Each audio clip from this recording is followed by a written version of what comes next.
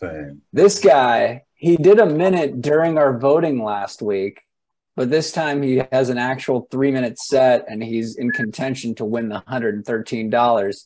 Oh. So give it up for Christopher Anthony, everybody. Here it is. Hey.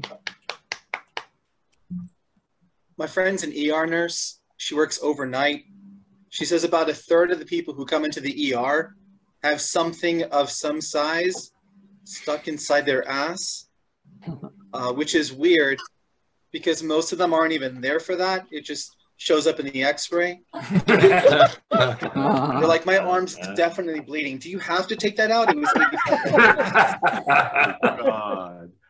People are so obsessed with race, 23andMe, Ancestry.com.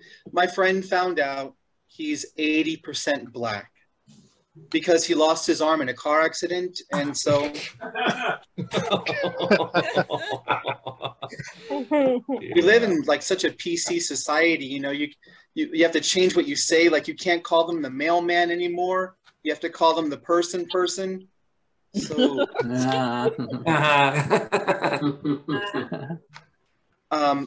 my friend's coworker, the wife slept with his best friend, which is not just infidelity, but also bestiality. He loved that dog.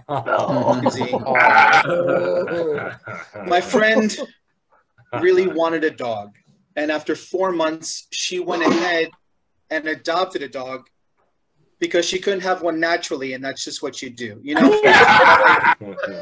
you adopt. Speaking of sex with dogs, anyway, I was dating this girl, and at first she was like, look, I don't want to have sex because I'm on my period, but I pulled some strings and made it happen. I was at a coffee shop. This lady comes up to me. She's like, excuse me, do you have a problem with me nursing my child? And I was like, lady, if I had a problem with what you were doing, I wouldn't be watching you for the last 15 minutes.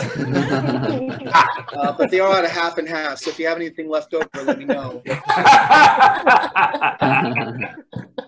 Family's very complicated. I have a half sister. Basically, we have the same mom, but I wasn't in the car that night. So, made it out good.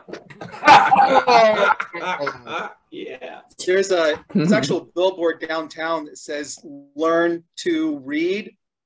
Who's that billboard for? I don't understand it. I live in New Orleans. When I first came to New Orleans, I was like, wow, a lot of people have bikes out here.